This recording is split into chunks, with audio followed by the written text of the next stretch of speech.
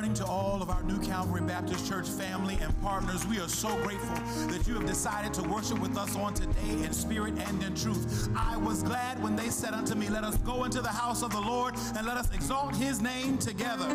We are so grateful for you partnering with us and sharing with us as we worship God in spirit and in truth. Here it is, New Calvary. This is the day that the Lord has made, and we shall rejoice and be glad in it. Let us pray our prayer of invocation. All-wise and eternal Creator, Abba, Father, Daddy, Mother God, we come before you this morning, oh God, just to say thank you and to say that you're welcome in this space. You're welcome in our hearts. You're welcome in our minds. Have your way in this worship experience, that we will have an intimate encounter with you, and we will not leave this space like we came, but we're going to leave excited to run on to see what the end is going to be. It is in the marvelous, the magnificent, and the miracle-working name of Jesus Christ, our healer, our redeemer, our helper, and our friend that we pray. All of God's children said amen, amen, and amen. Let us worship God in spirit and in truth on today.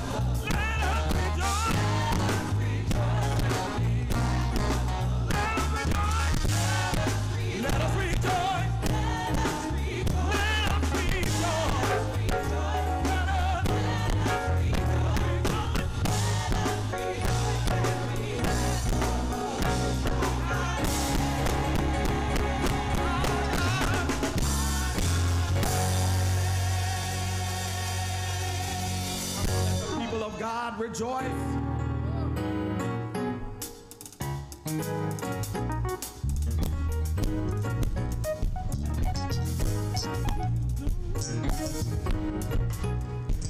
Truly we rejoice because our God reigns. Truly we give God glory, praise, and honor, for God is indeed worthy to be praised. We come together giving God glory for all that the Lord has done. All you need to do is take a look back over your life and see what the Lord has done and declare that God's goodness continues to sustain, feed, and fulfill all of our hearts, our dreams, and our minds. We are delighted to be in worship with you today. We are delighted to share in this moment and declare the goodness of the Lord in all of our lives, for we rejoice and are glad in the fact that our God reigns. We've declared already how good God is. We've declared already that God is a way maker. We've declared already that God is a sustainer. We've declared already and seen it for ourselves that God is a way maker out of no way. So we come together this morning to worship the Lord in spirit and in truth, because we declare that the Lord is worthy to be praised. Our God reigns, and we are indeed glad about it on this morning. We welcome you to the 11 o'clock worship hour of the New Calvary Baptist Church. To all of our family, to all of our friends, it is so good to be in the house of the Lord, so good to share with you on this morning, and we are grateful for this time together. We want you to know how delighted we are for you tuning in to this virtual worship experience, and we hope and pray that something is done or said that feeds your soul, empowers you, and encourages you to run on just a little while longer. If you are indeed looking for a church home, you're looking to fellowship somewhere, looking to grow, no matter where you are, no matter what your location, we are accessing you, and you are accessing us so that we might continue to share in the spirit of the Lord together. That wherever you are, we still believe that all roads lead to New Calvary. How grateful we are to share with you in this moment. We're just going to share just a few announcements for you on this day. We're grateful to share on this first Sunday of March. The song says time is filled with swift transition, and for some it's not as fast as we'd like it to be, but we still believe that God is faithful. And so we want to just share just a few things with you this morning as we continue to move forward in this worship experience. We want you to know that your financial statements for 2020 are available. So if you are interested in acquiring those, your financial contributions, they are made upon request. So you can pick them up. You can do that via email, or you can do that through snail mail. Send that through the United States Postal Service. But with all that's going on in the Postal Service, there's no telling when you're going to get that. But you can request it in that way. So you can request it through the mail, email, or you can come and pick that up. So please contact the church office during its office hours, and they will accommodate you. We are continuing to look for those who are volunteers as we continue to expand. We are grateful that God has blessed us in this venue. We're grateful that God continues to grant us even increase as we worship virtually. We're thankful for that, and you need to know, New Calvary, that as we expand virtually and as we expand in this ministry, it is something that has gained momentum, and it is something that we realize that will remain and will stay in the world, in the video world, and in the media world that we live in. It is something that will be a staple with us. And so those of you who may be interested in sharing in New Calvary's audio visual ministry, we invite you and encourage you, if you are familiar with media, if you are familiar with audio and tech information in terms of audio, all of those things, or if you just desire to learn, if you have an earnest desire to learn it, we want you to be a part of that and share in that venue. So you can call the church office and let us know. You can put that in the comment section. You can reach out through our number and just and let us know, and we will schedule and put that together so that we can get training done. We need individuals, faithful individuals of the church who are interested in sharing in our virtual world. And so we are indeed making that employ for those who so desire to share in that way. Our Helping Hands ministry is continuing to move. Our grief support ministry, that you see that information for you on the screen, is having a Zoom training session that is going to take place Monday, March 8th at 7 p.m. So if you have a calling or if you have a purpose to serve those who are in places of grief, places of loss, and trying to help people restore themselves to function and to operate and to continue to just work through their grieving situations, please contact the church office and speak with Reverend Harris during the regular church operation hours. That Zoom ID, that Zoom meeting ID for the Helping Hands Ministry is 816-7892-5048. That, again, the meeting ID is 816-7892-5048. 5048, and the passcode is all capital letters NCBCHELP. Again, I'm gonna give that to you. The passcode is NCBCHELP. NCBC help, all capital letters for that Zoom. So if you are interested, please sign on and be a part.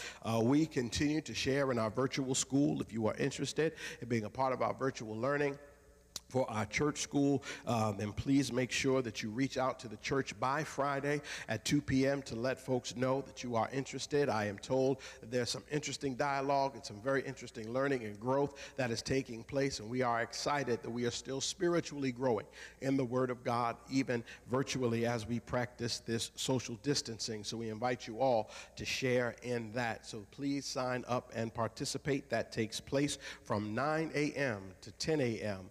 Before the worship hour on Sundays, so please make sure that you sign on. We are excited about celebrating the women's ministry of New Calvary Baptist Church. We are grateful for all that is taking place in our women's ministry, and at the end of the month on March the 28th, that Sunday, there will be a celebration.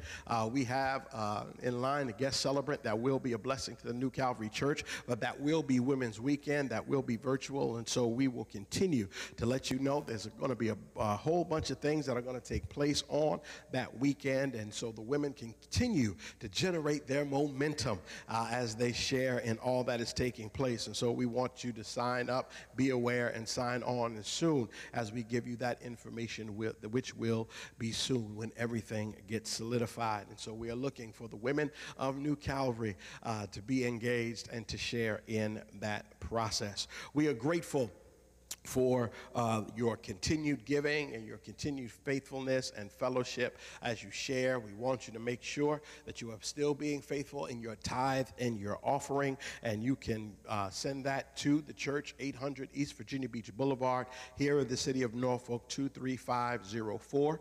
You can go on Givelify and make New Calvary one of your favorite places to give, or you can simply drop that by and don't have to put that in the mail. You can drop that off in your routine and in the order of your day. But however you do it, we understand that the more you give, the more God gives to you, and God understands and appreciates the faithfulness to God's church as we continue to do the work and the labor to continue to promote God's glory, God's work, and God's purpose and God's justice in this space. We want you to make sure that you like and subscribe to all of our social media platforms as we continue to do the work on Instagram, on Facebook, and on YouTube. We continue and invite you to sign on to New Calvary Norfolk, VA, as we continue to grow and share with one another.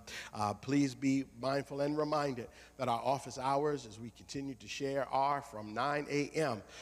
to 2 p.m.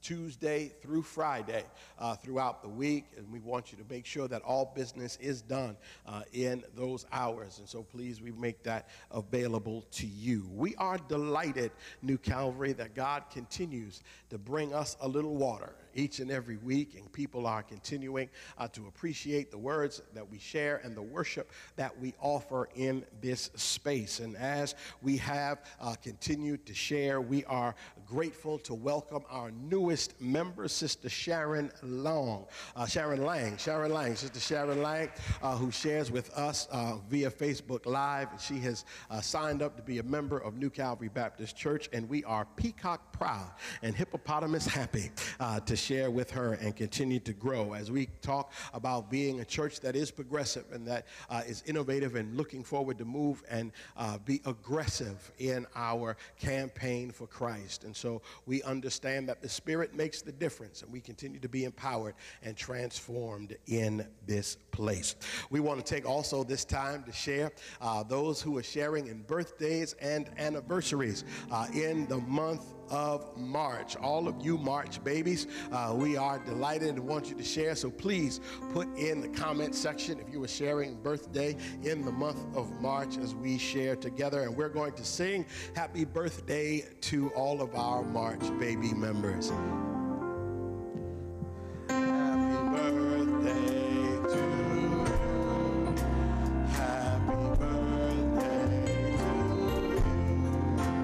Happy birthday, happy birthday. Happy birthday to you. God bless you. God bless you. May you have many, many more. All of you who are celebrating wedding anniversaries, who got married in the month of March, please, you can put that in the comment section, and we hope that God continues to bless your union as you grow together in love and in spirit. I want to send a special shout out to Lady Cassandra Small, Lady C, who is celebrating her birthday on March the 8th. Tomorrow, we are grateful for her and all that God is doing with her, and grateful for all of her work in her ministry, and she is indeed a behind the scenes individual, and so we are grateful for all that she continues to do.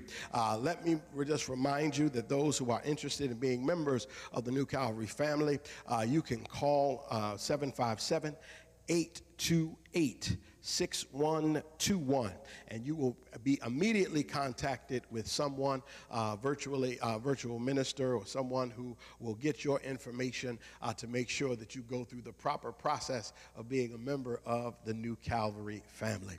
We look forward to moving in a word of prayer in this time as we continue to move forward in this worship experience. How grateful we are to just share together. But there are those, and we share in several different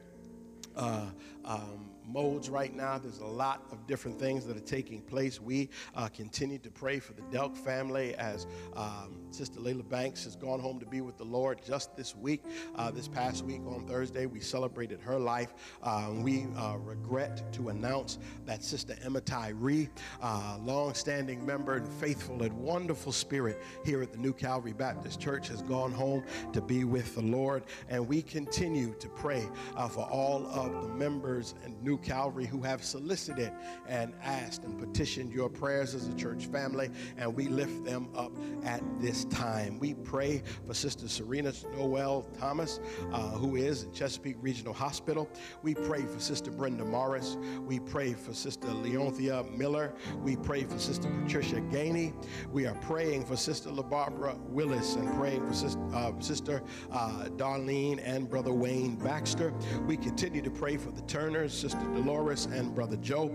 We pray for the Littles, Sister Willie Mae and Brother George. At this time, we pray for Brother Willie Turner, pray for Brother Harold Brown. We pray for Sister Cynthia Hanna, and we pray for the entire Allen family. We continue to just lift up all prayers and concerns at this time. And as we go to the Lord in prayer, we ask that you would bow with us and share with us as we invoke the Lord's presence in a word of prayer. For we understand that there is power in prayer, that when the people of God come together and pray together, change does indeed happen. So if you will, just bow and pray with me in a moment as we reflect in the Lord's presence.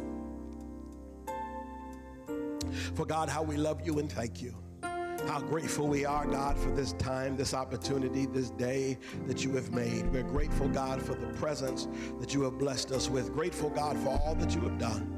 Grateful, God, for the opportunity to simply wake up this morning, that you have started us on our way and moved us and given us a reasonable portion of health and strength and clothed us in our right minds. God, how grateful we are.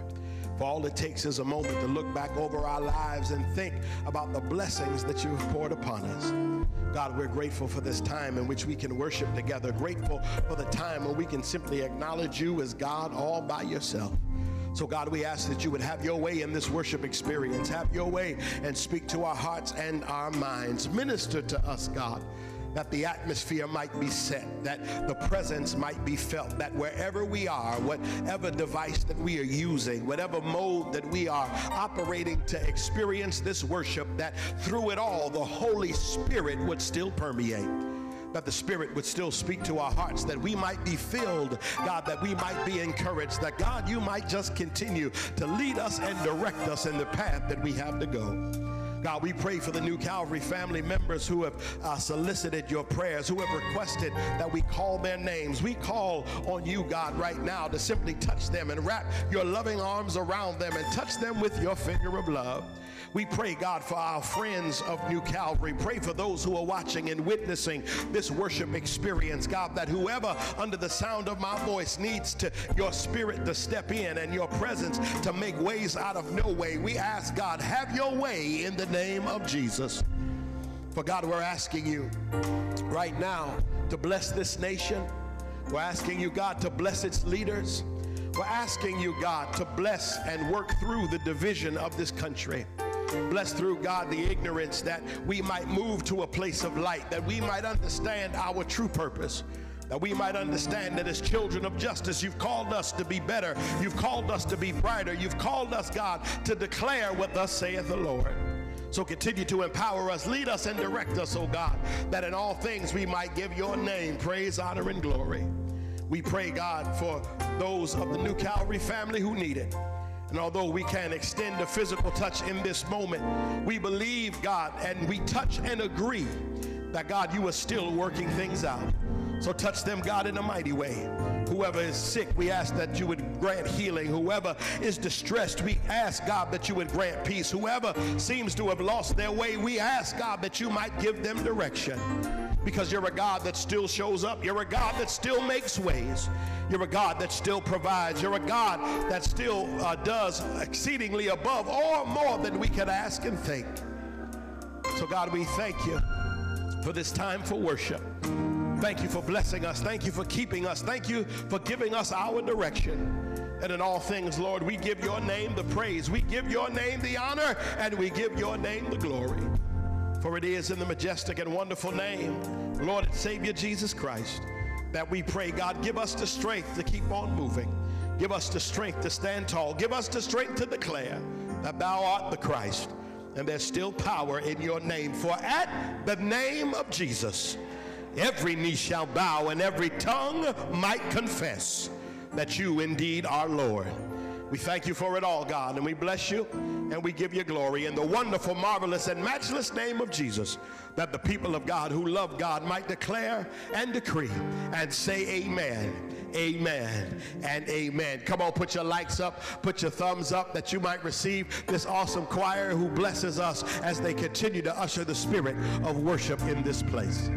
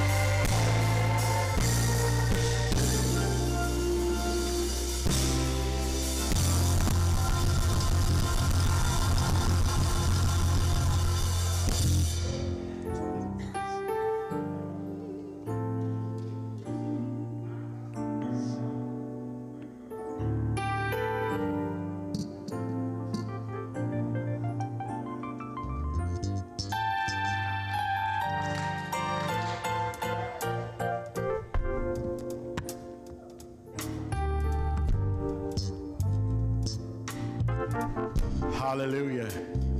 It gives me strength from day to day, and it will never lose its power. Hallelujah. Come on, won't you put your hearts and likes and thumbs up for this choir blessing us on this morning. Hallelujah. God, how grateful we are for worship this morning. How we thank you today for allowing us to experience one more time another first Sunday that we might worship together, that we might share and just be reminded that your blood gives us strength from day to day, and it never loses its power. So minister to us right now. Speak to us through the preached word, that we might be fed, we might be encouraged, we might be reminded that you're still God all by yourself. Call upon your power, call upon your presence.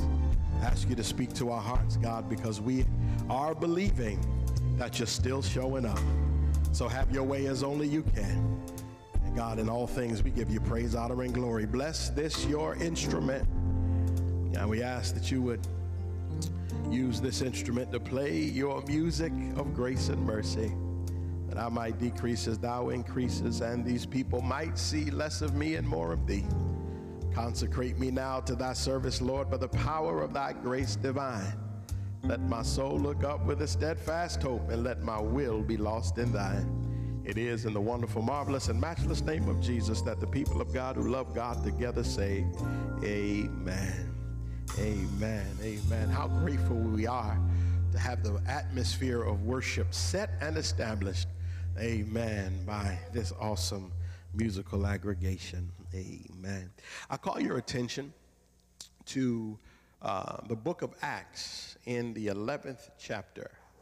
The book of Acts in the 11th chapter, beginning at verse 19. Acts chapter 11, verse 19. We're going to read through verse 26. Acts chapter 11, verse 19 through 26.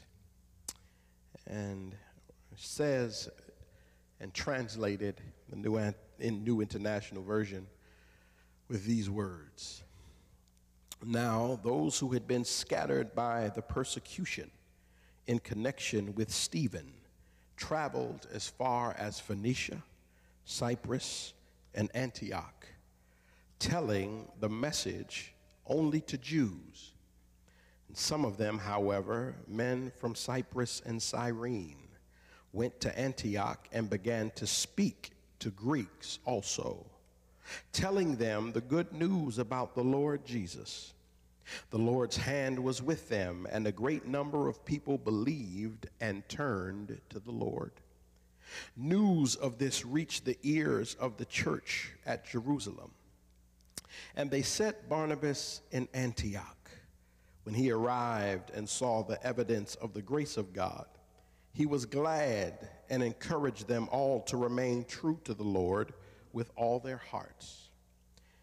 He was a good man, full of the Holy Spirit and faith, and a great number of people were brought to the Lord. Then Barnabas went to Tarsus to look for Saul, and when he found him, he brought him to Antioch.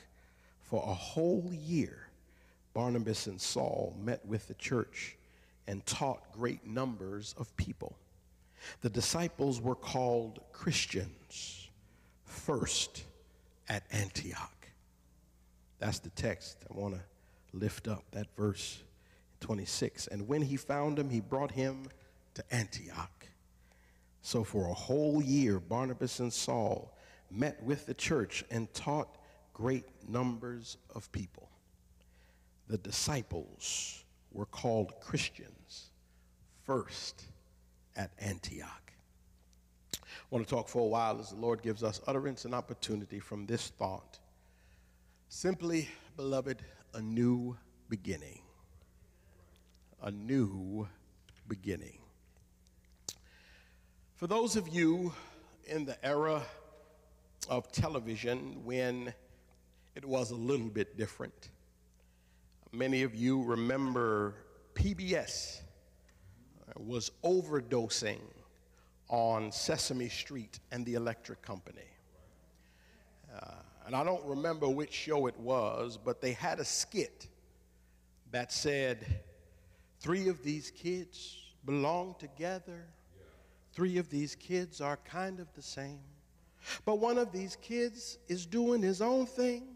Now it's time to play our game. Which of these kids is doing his own thing? Come on now. Can you tell me which one? Can you guess which kid is doing his own thing? Before my song is done. Before my song is done. And there would be 4 kids on the screen. And 3 of them would be doing the same thing, like playing baseball or jumping rope. But the 4th kid will be doing something else. Maybe reading a book or playing a different sport. And the purpose of the song and the exercise is to not only pay attention, but to recognize the difference. Things can be similar, but it doesn't mean that they do the same thing. Exercise may be the activity, but your jogging and my Pilates class are different ways of exercising. Cleaning up might be the activity, but mopping the floor and washing dishes are different ways of cleaning up. Just because the activity may be similar doesn't mean it's being demonstrated in the same way. I share this with you because as we come to this final installment of this sermon series, The Miseducation of the Black Church, I got to thinking that we cannot stop talking about miseducation without talking about the church itself. The church is a place of pillar of strength for the African American experience, an empowering agent for community. The church, as it is known, has many things in common with other churches, but the black church at its core is unique. The black church shares some universal truths, but it is particular in many ways. In other words, just like the song, the black church at its best does its own thing. Not in a separatist kind of a way, but in a way that speaks to the particulars of the African American experience.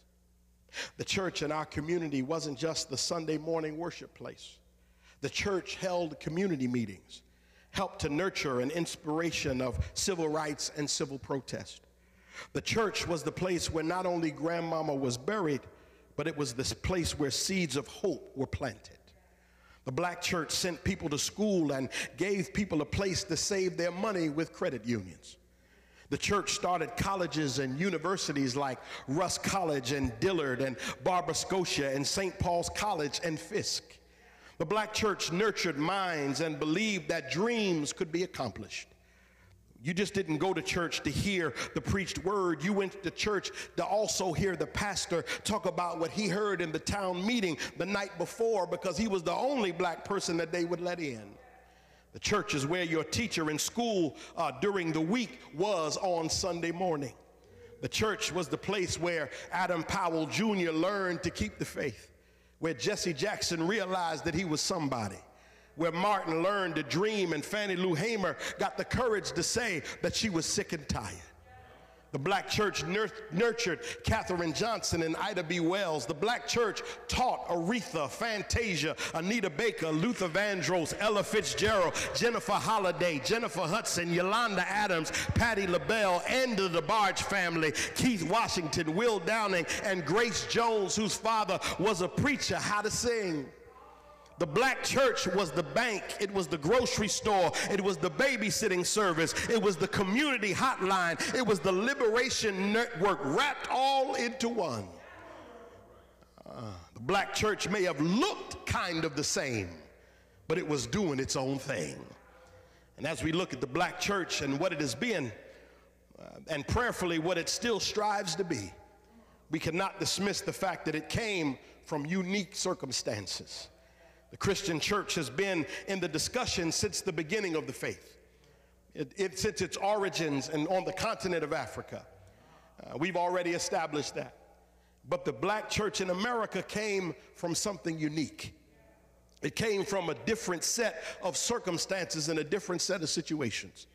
that forced us to see and create something different with this gospel that we've been given on these shores. In fact, the intention of the enslavers that had in sharing this gospel turned out to be nothing like they imagined it would be.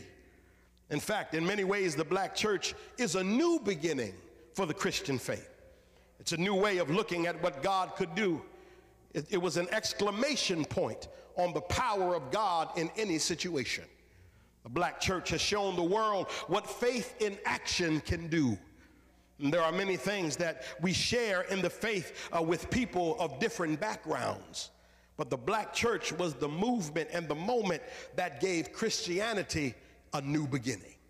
So journey with me in the text and see as we journey real quick and understand that sometimes in new beginnings, you will be forced to have to regroup.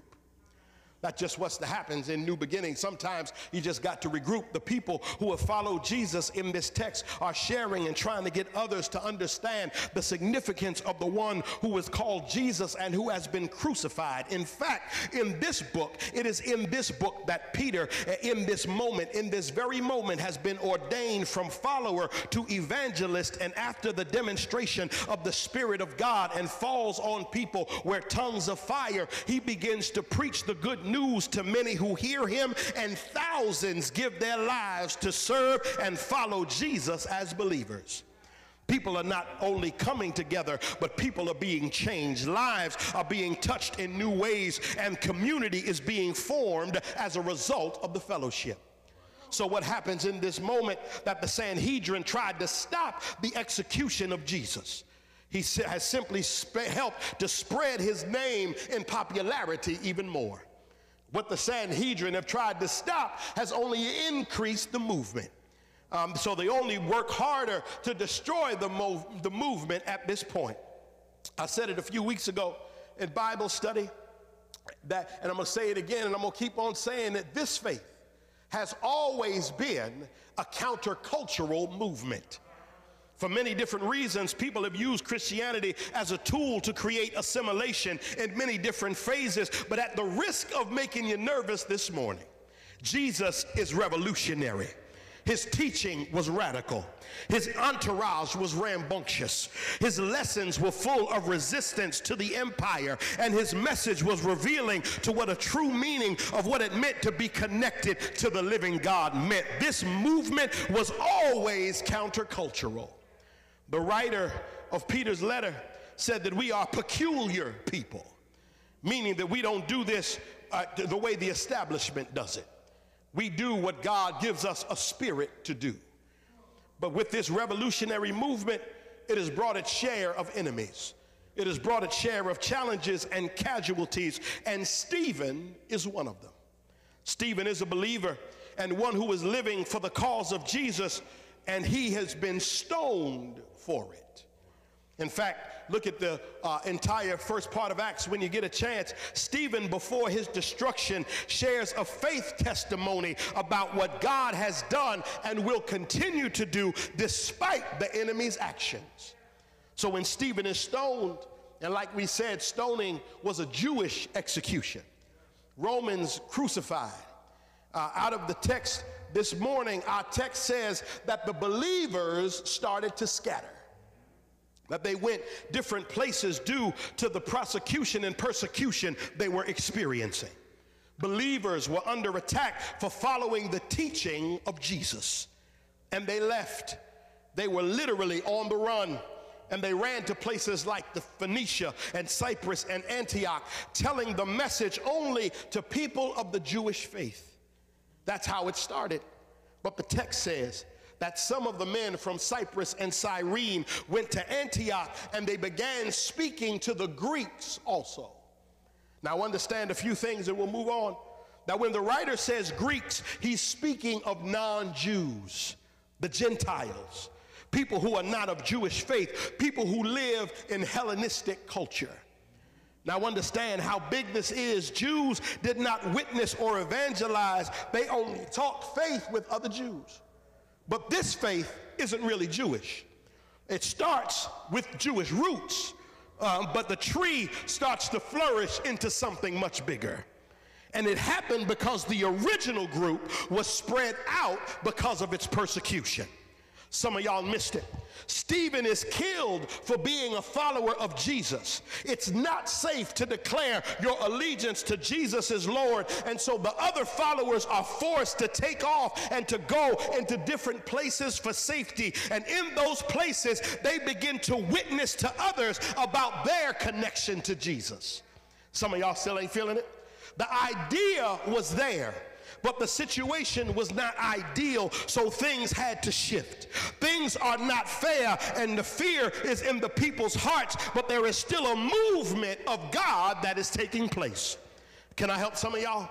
Too often we look at moments that are scary or moments that seem like setback and defeat. But can I suggest to you that what God might be saying to you is that it's not time to quit, it's time for you to regroup. Stop looking at moments in your life that don't work the way you planned them or the way you thought they would work as moments of defeat. You don't even have to look at them as being defeated moments. Look at them as opportunities for you to regroup. You may have to take more than a step backward. You might have to reorganize. You might have to rethink. You might have to take a minute to look at what did not work before, but always look at the opportunity to regroup so that you can do what God has been calling you to do. Some of y'all still ain't getting it. African people were no strangers to Christianity. They were no strangers to worship. We didn't come here empty or void of a spiritual center, but slave ships changed the location. Plantations changed the context. Overseers and owners shifted our situation. So we had to regroup. We had to make adjustments. We had to reintroduce ourselves to Jesus in another place, in another way, in another context. And it forced us to regroup. And we've been a regrouping people ever since. When they wouldn't let us be free and try to obtain our freedom, we had to regroup and escape on our own. When they wouldn't let us worship, we had to regroup and went into the woods and the hush harbors and do it on our own. When they wouldn't let us sing our own songs, we had to regroup and go to the ring shout. When Jim Crow showed up, we had to regroup and organize ourselves. When voting laws were being upheld to restrict us from voting, we had to regroup and protest. When they wouldn't let us into school, we had to regroup and start Tuskegee and Virginia Union and Morehouse and Claflin College. When they wouldn't let us work, we had to regroup and start our own businesses. When they wouldn't let us walk on Broadway, we had to regroup and walk up and down 125th Street. When they take our lives and abuse us and our rights even today, we had to regroup and shout that Black Lives Matter. We've always been a people that knows how to regroup. Don't miss this. The believers are scattered because they're stuff of the stuff they're going through. But they still grow. Even though they're scattered, they still grow. They still tell people about Jesus. Their mission still goes forward.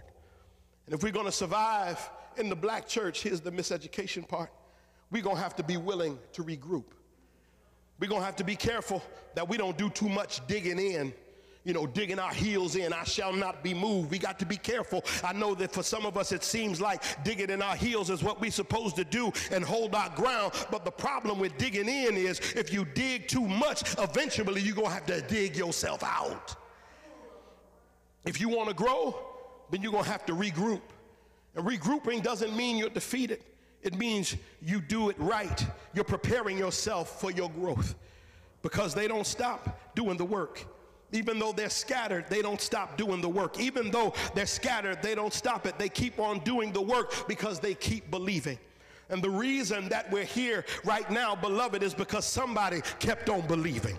The reason we're here is because somebody still believed. Somebody kept believing, and we were willing to regroup because somebody was trying to make a difference and make a change. And if you want to keep growing, then you have to be willing to take a step back and take another look at what's happening and look at what God wants you to do. And you can keep growing, but you got to be willing to regroup. I wonder if a few of y'all can just get honest with me and say there's some places in my life where I had to step back and reorganize that thing and regroup and find out what steps God wanted me to take. And when I stepped with regrouping, I realized I stepped further than I did by myself. You need to know that regrouping can help you get to the places that God has you to go.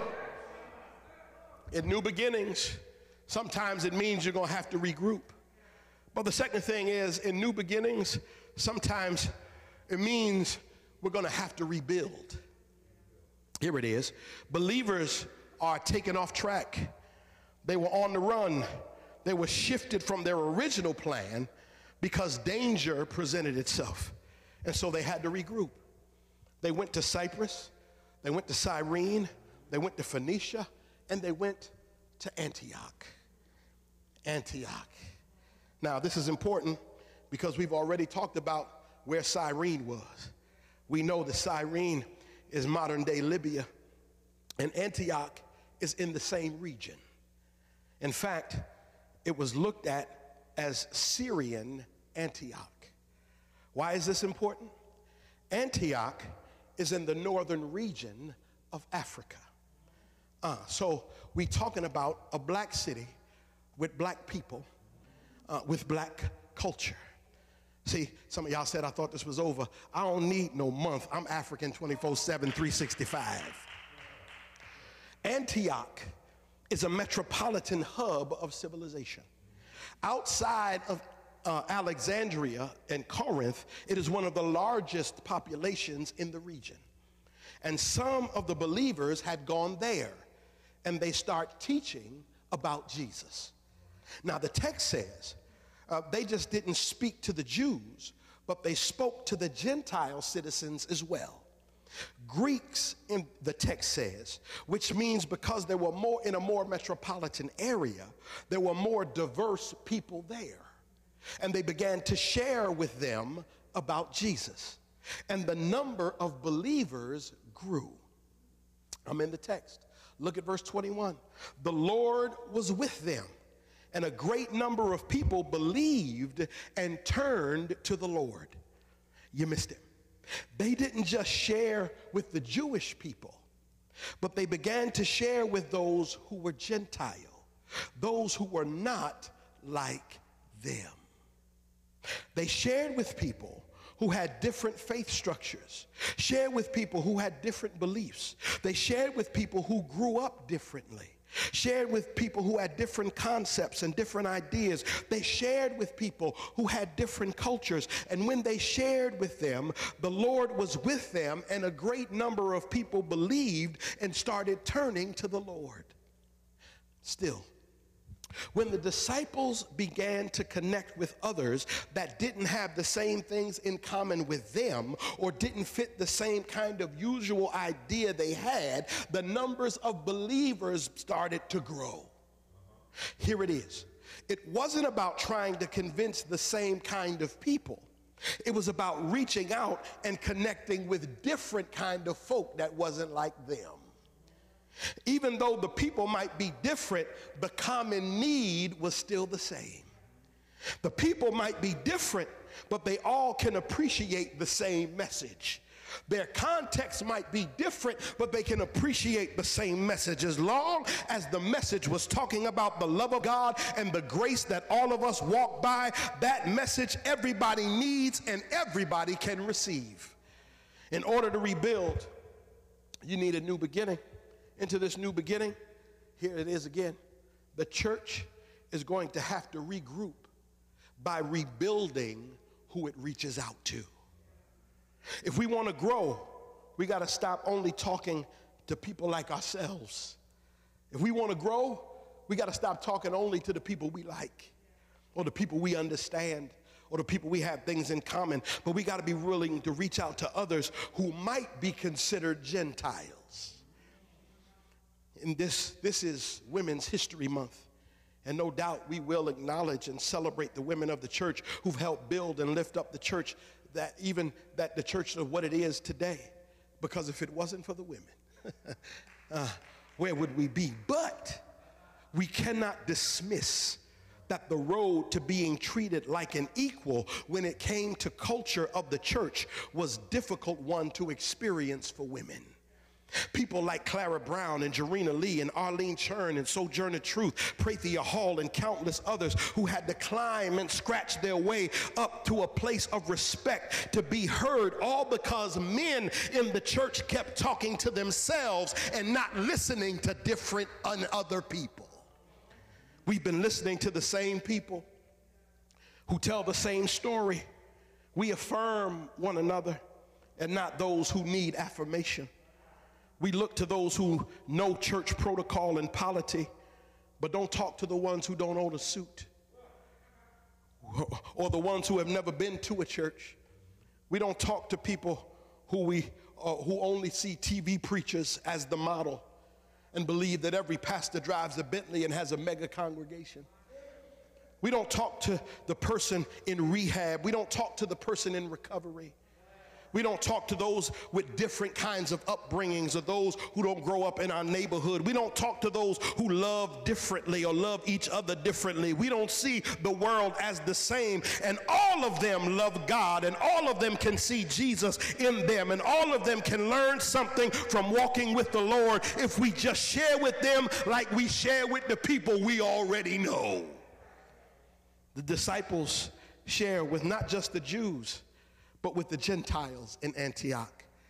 This is the place where the shift starts to happen. This is the place where the church starts to look differently. This is the place where growth takes place.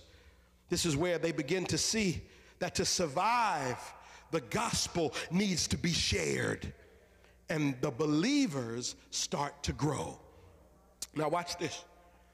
This goes so well. They send for Barnabas. They send for Barnabas. Barnabas hears about it, and he comes to Antioch, and he teaches the people. Barnabas gets there and sees the evidence of God working, which means that when they reached out to others not like them, God blessed it. When by the time Barnabas gets there, he sees the evidence of what God has done in the unusual.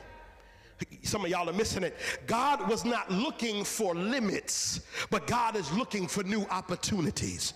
Oh, that's a word for somebody right now. God is not looking for your limits. God is looking for you to see what possibilities can come forth. God was looking for people to invest in, and when they invested in others, the believers started to grow. But after a while, watch this, after a while, Barnabas goes to Tarsus and get Saul to come with him to Antioch. And Saul and Barnabas taught the people for a year, and the people were blessed. Now, y'all know I love y'all, but sometimes y'all just don't want to shout with me, because there's a shout in there, but y'all missed that thing. Barnabas brought Saul to Antioch, and for a year they taught there together, and the people were blessed. Some of y'all still ain't getting it. I'm going too fast. Here it is. Barnabas brings Saul to Antioch. Saul is a part of the reason they fled to Antioch in the first place. Remember, we talked about Stephen being stoned at the beginning. I was going somewhere. Well, my Bible readers know that Saul was the one who held the coats for the ones who did the killing. Saul was an agent of the enemy. He was a proponent of the empire. He was prosecuting and persecuting believers and followers, and now he's helping teach them the ways of the Lord Jesus Christ. And in case you missed it, that's called a turnaround. Barnabas must have gotten the idea that if I'm going to convince these people of what the power of Jesus can do, I got to bring Saul down here so somebody can see that what they were once afraid of is now helping them to be everything God wants them to be. That all you need to do is look at Saul and see that this power is life-changing and life-transforming.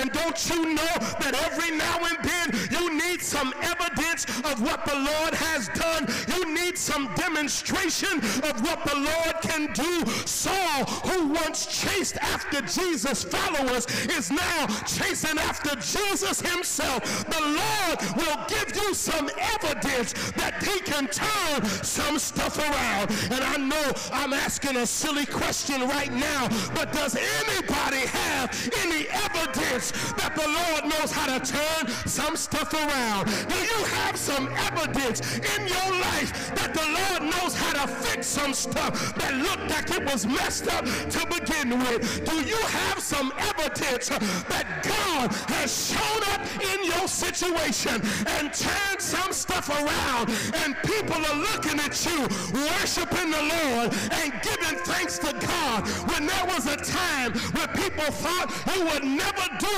anything like that? Can anybody declare that all you need is a little bit and the Lord can turn that situation around?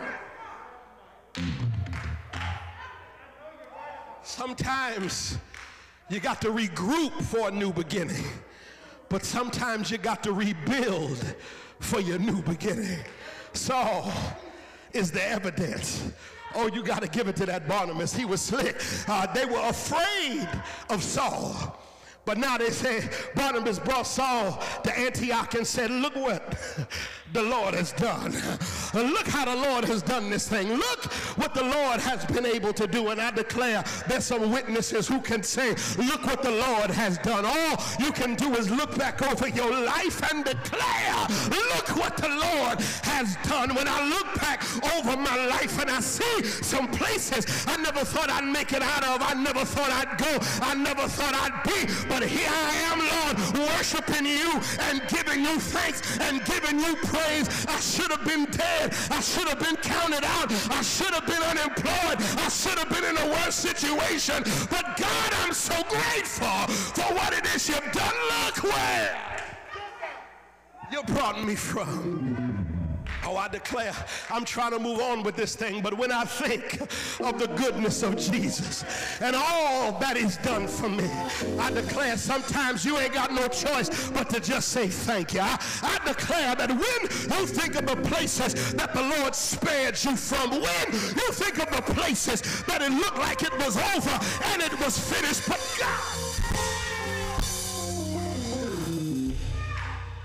God stepped in and turned some situations around. I declare there's some people around you right now, even if they don't want to shout, even if they don't want to raise their hand, even if they don't want to say thank you, there's some people around you right now who can say, I got some evidence. I got some evidence that the Lord can turn this thing around. Sometimes you got to regroup for a new beginning. Sometimes you're going to have to rebuild for a new beginning. But here's the final piece. Here it is. Sometimes with new beginnings, there are always going to be moments where you're going to have to make a restart. Here it is. Barnabas, in this ingenious moment, comes to Antioch with some evidence of what God has done. He brings the most notorious hunter of believers to the place they have fled to, and to let them know that God can turn some things around. Saul was working for the empire. Now he's working for liberation. Something changed.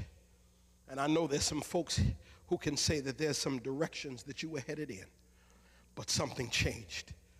There were some ideas you had and some positions that you took, but something changed. You had some things that you thought to yourself that you would never see happen, and you thought you would never see yourself doing, but something changed.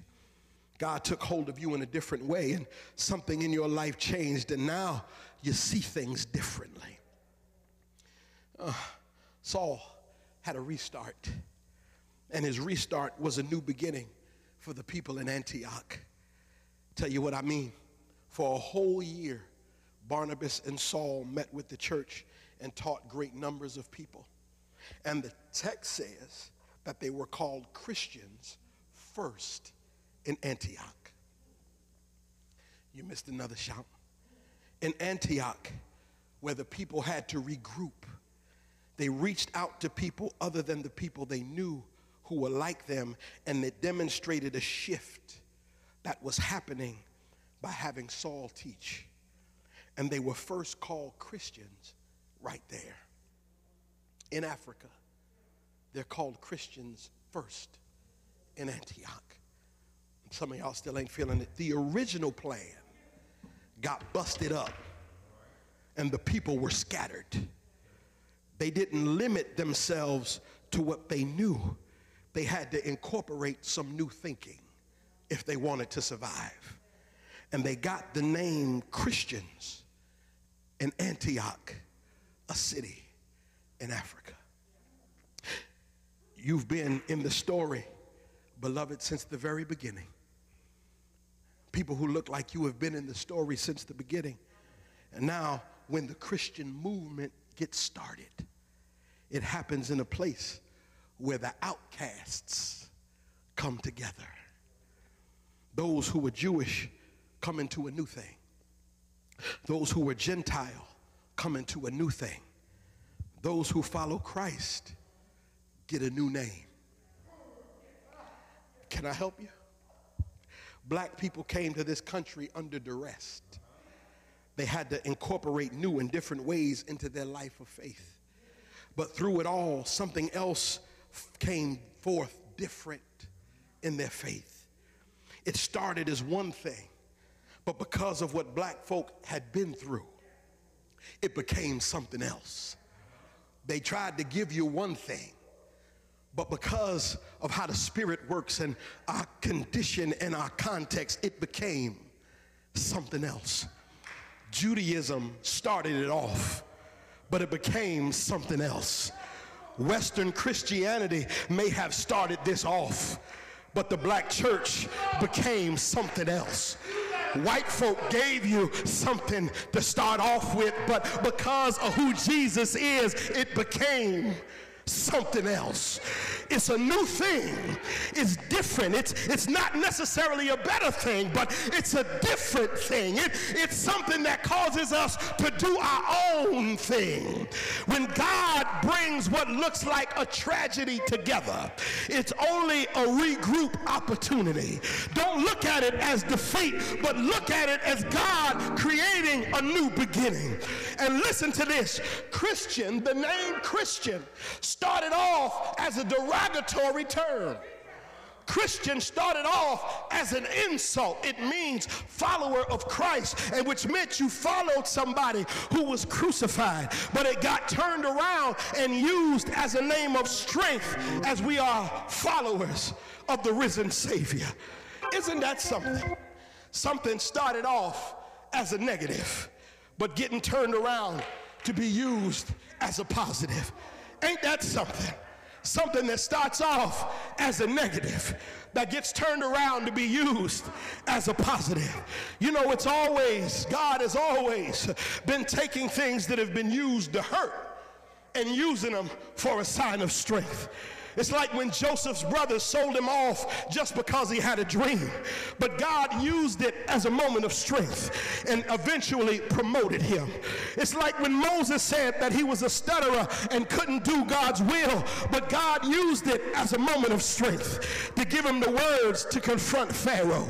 It's like when Gideon didn't feel confident in God sending him into battle, but God used it as a moment of strength and sent him in with only 300 men to defeat the enemy. It's like when David was laughed at because he was a boy facing a giant, but God used it as a moment of strength when he defeated Goliath with a sling and a stone. It's like when Jonah didn't want to go to Nineveh, but God used it as a moment of strength to place him in the belly of a fish, to have him do what he called him to do. It's like when Elizabeth, who thought she was too old to have children, but God used it as a moment of strength to bring the prophet John into the world. It's like when the plantation owners were letting us use our own music, but God used it as a moment of strength, and we turned spirituals into code language of freedom. It's like when people were afraid to let us worship by ourselves, but God used it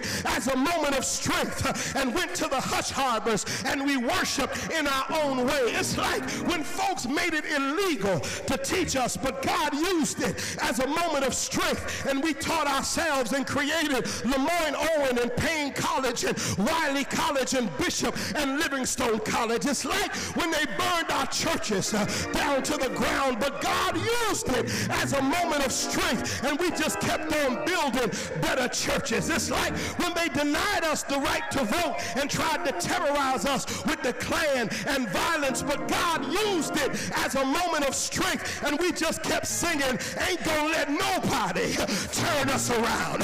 It's like when the South produced Bull Connor and George Wallace and Jim Clark, but God used it as a moment of strength to produce Rosa Parks and Claudette Colvin and John Lewis. It's like when they took a poor Palestinian Jew who was born to a couple with housing issues, who was raised in the housing projects in a place called Nazareth, who hung out with the outcast, and who dared to help those in society that society forgot about, who spoke of love and justice in such a radical way that he was forced to be executed by the state, who went to a kangaroo court that said he was guilty before the trial even started because of his heritage. He was wounded for our transgressions.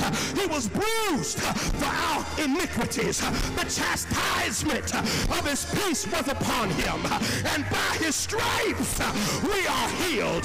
Jesus went to a cross, and he took shame and embarrassment, and he put it on his back. But God used it as a moment of strength and turned it around for those who believe. So you can call me what you want. You can call me whatever you choose, but make sure at the end of it you put on, he's a child of God. I declare, living he loved me, dying he saved me, buried he carried my sins far away, risen he justified, freely forever, and one day he's coming back again. It's a new beginning. It's a new start. You just need to regroup, rebuild, and restart. It's a new beginning. God ain't finished. God is still working. Don't think of it as defeat. God is still moving. And if I'm right, he'll fight my battles. I declare the Lord will break away. The Lord will take care of you. The Lord will show up in your new beginning.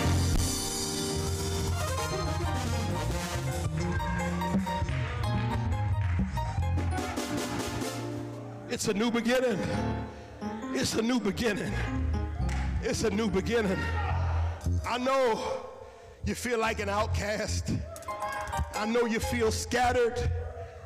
I know you feel out of sorts. I know you feel like your plan ain't coming together. But it ain't a time to be defeated. It's a time to regroup. Because here it is. God's already brought you the evidence.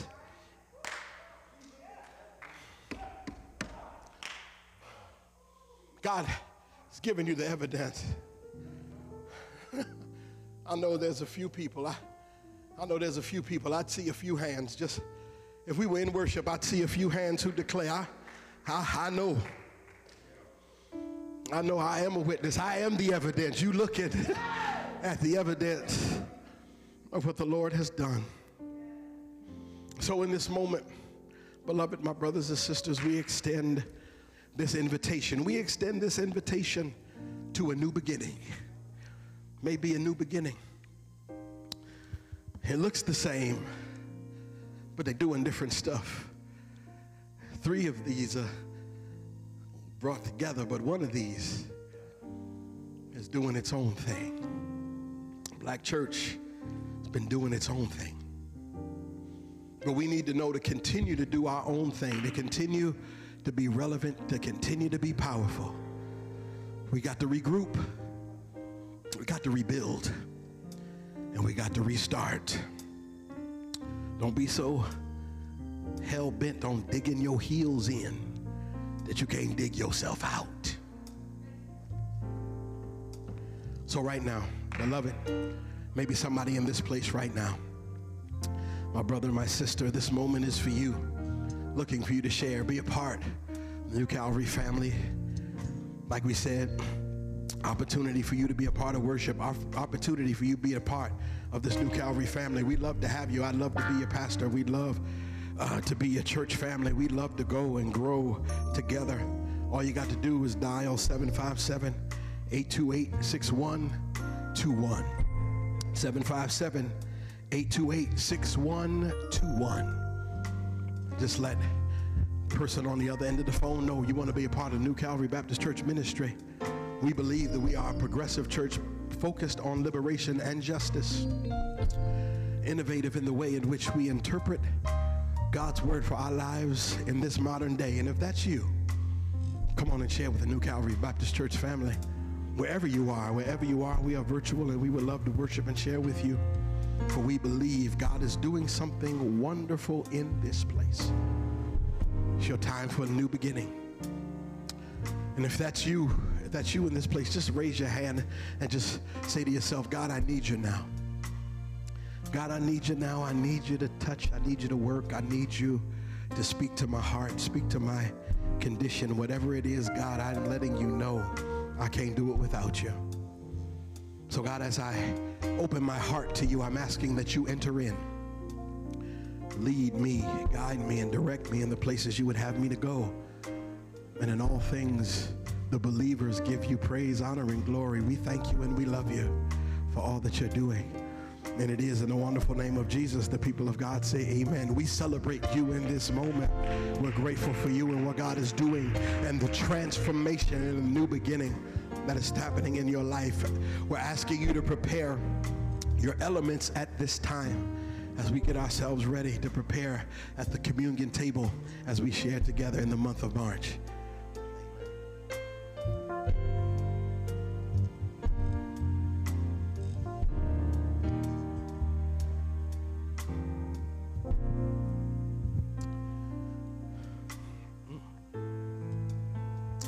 Whatever the elements that you share in this moment, whatever that you have available, we understand that they symbolize the supper that was held and that was given to us. And the night that Jesus was betrayed, he took bread and he broke it. He gave it to his disciples and he said, "Take and eat of this, for this represents my body, which is broken for you." And in the same manner, he took the cup after the supper and he said, "Take and drink of it, for this represents my blood, which will be shed for you." That apostle evangelist Paul says that as often as we eat this bread and as often as we drink of this cup, we show the Lord's death till he comes. And so we in this moment take this as sacred space. This is, as Dr. Gregory Howard said last week, this is a Sankofa moment. A moment when we remember and we reflect and we go back to remember what has been done for us. So all those who have been served and who are ready and prepared to receive this symbol of our Lord's broken body, then let us eat and share together.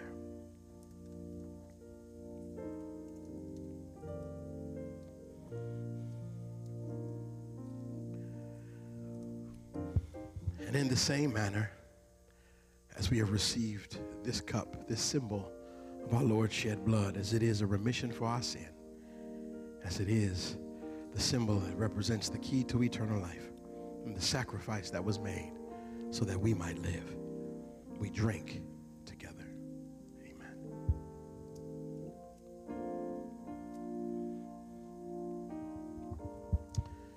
The Bible said that when they finished the supper, they sang a hymn and went out to the Mount of Olives. So as you go departing, put a hymn in your heart and celebrate and share in this moment together. And we look forward to sharing with you again tomorrow. We will be sharing in our prayer line at 8 a.m. So please be open and mindful to that. Also, we look to share Wednesday in our Bible study as we continue our journey with David and 1 Samuel as we talk about what it is to be restored. May God bless you and continue to keep you. Tell somebody you love them today and that they matter. Until the next time, we see you. Sawubona. We see you. Peace. Be well.